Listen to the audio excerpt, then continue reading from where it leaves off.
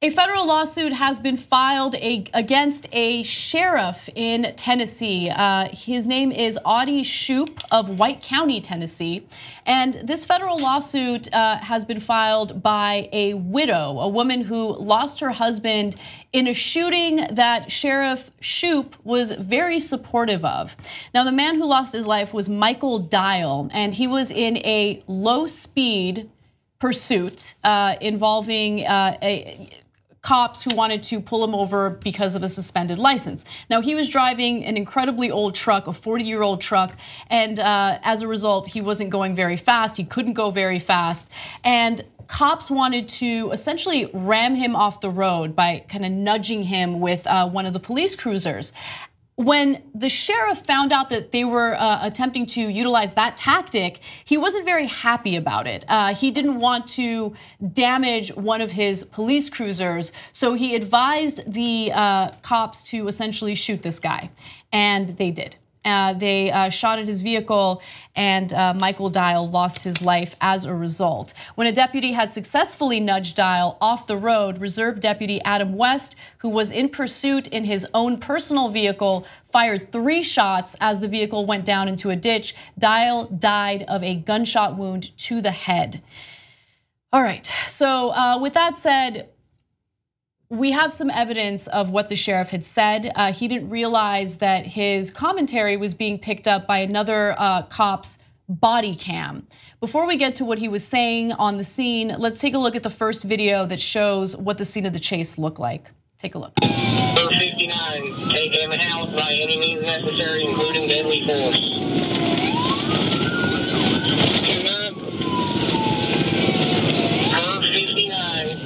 Deadly force if necessary. Take this subject out by any means necessary. Central Bed Live, I'm fixing the rain in here.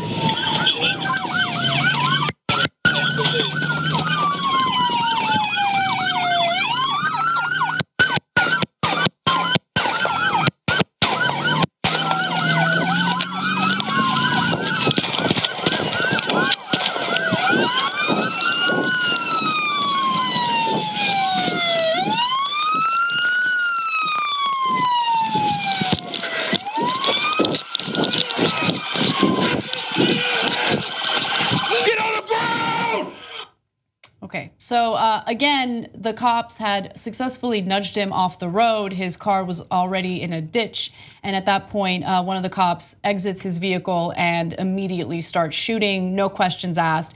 Keep in mind, this was over a suspended license. This wasn't, and it was during a very slow pursuit, 40 to 50 miles per hour max, because his vehicle was so old.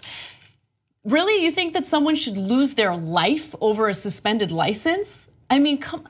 Okay, so there's that part of the story. We have more damning evidence against the sheriff in just a moment, but I want to open it up to the panel. Well, I was just going to make one point, and I think it's an important thing that you hint at here, which is that oftentimes when cops address the issue of using deadly force, it's if this person in this case that they're pursuing is a threat to the community. I mean, if it were like a heavily populated area and they're driving recklessly and very fast, and I mean, it would still be something that they would likely be quite hesitant to do, but at least then they could wrap their head around the logic of using deadly force. But as Anna says, slow speed chase, rural road, he's already off the road, it amounts to an execution. And he doesn't represent any threat to the community. And keep in mind, I mean, the sheriff ordered the cops to take him out by any means necessary.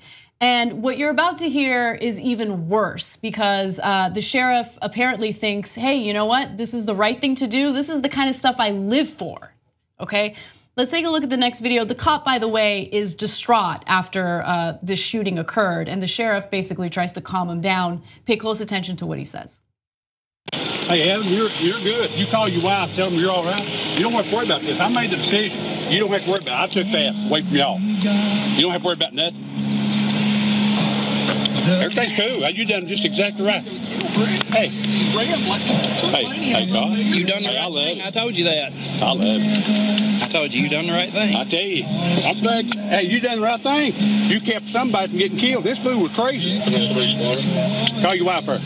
Tell her everything good. I made that decision. You don't have to worry about nothing. You got your phone with you? Are you? You don't have to be scared, brother. I know it's natural, but you don't have to. It's natural. Hang in there. You're tough. I know you didn't want to do it. You see what he did, tried to kill Wayne right Hey, here. that's all right. Hey, we're good. Don't worry about it. I'll take care of that. And I ain't worried about this at all. Of course you're not worried about this at all. I mean, we've already set a precedent in this country where an unarmed person can get shot for something as minor as driving without a suspended or driving with a suspended license. And you know, the community will back you guys up, politicians will back you guys up. We've set that standard, and it's sad to know that people can easily lose their lives over something like this. I mean, so many thoughts around this. One, of course, that this is a situation of aggressive force that was uncalled for. And there's even additional tape that was picked up by the body cam where the sheriff actually says, I thrive on this. We have that for you. You know, I apologize for interrupting you, but I want to have the audience listen to that, and then I want you to continue. Okay. Take a look. I told him, I said, take him out. I heard. Damn, I don't give a shit. It wasn't long after that. I heard shots fired. They said, we're ramming. I said, don't ram him, shoot him. Fuck that shit. I ain't gonna tear my cars up, but I got 2 cars tore up again. I know. Yeah, well, right now, we don't know if Charlie shot him or if Adam, but it looks like Adam shot him. But Adams took it hard. He talks that big shit. Now he's in the big league. You know, if he can't take it, he needs to get out. Tell you something, God. If they don't think I'll give the damn water to kill that motherfucker, they full of shit. Take him out. I'm throwing the damn end wrong in the damn county out here. Use deadly force. Shit. I love this shit, God. I tell you what, I thrive on it. I love this. I thrive off of it. Yeah. And if you can't take this, you're in the big leagues now. This is not even a part of your job description. This man was unarmed. He did not pose a threat, a very active, explicit threat.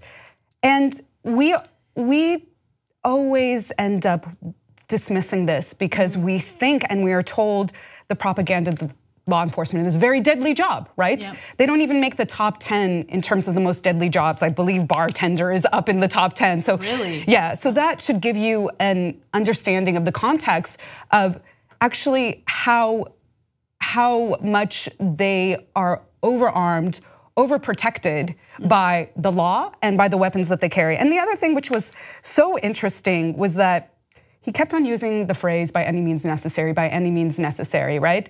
And it's interesting because somebody who was very famous for that line, Malcolm X, who meant freedom, justice, and equality, we'll get to it by any means necessary, was vilified for allegedly advocating violence. And this man is actually advocating violence by any means necessary. He loves it. He loves it. It didn't matter what the offense was here. It didn't matter whether or not that person posed a threat. He very openly admitted, without realizing that that body cam was picking up his audio, that he loves taking these people out. You know, it doesn't matter if it's over a suspended license. He literally said that he didn't like the fact that they were trying to the cops were trying to ram him with the police cruiser because he didn't want to ruin one of his cop cars. Yeah, and this is a chase that for the most part was 30 to 40 miles an hour, just to give you some sense of it. I mean, we're used to seeing these high octane chases where people are going 100, 110 miles an hour, and you can say, well, you know, your adrenaline's going and, you know, stuff happens. This is a 30 to 40 mile an hour police chase.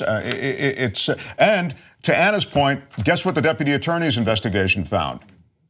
No wrongdoing. Cleared. Yeah, no wrongdoing. So there you go. They know they can get away with it, and this sheriff, he was a sheriff, right? I believe. Yes, the sheriff in Tennessee. He knows that likely his officers can get away with it. I mean, how disturbing was it, how unnerved he was, and to try to like paternalistically calm somebody down who shot somebody that didn't deserve to be killed, to be executed, as Mark was saying. Even worse, you know, to later criticize the cop for being distraught over the fact that he just shot and killed someone. Basically telling him, if you can't handle this, then you need to get out of the force. I'm paraphrasing, obviously. You heard exactly what he said. I mean, look, there are so many issues at play. Yes, there is the problem of poor police training.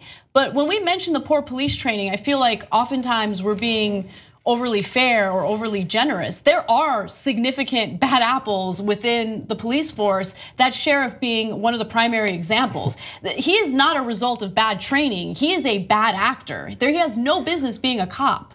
So, we'll see how this plays out. Again, there's a federal lawsuit, and hopefully the widow in this case gets some form of justice, after the cops took her husband away over a suspended license. But the worst part about these stories is how society reacts to them. And I just want everyone to just take a moment to put themselves in that woman's shoes and understand what it feels like to lose a loved one over a suspended license. If you become a member of the Young Turks, you'll be saying, I'm like a smart person.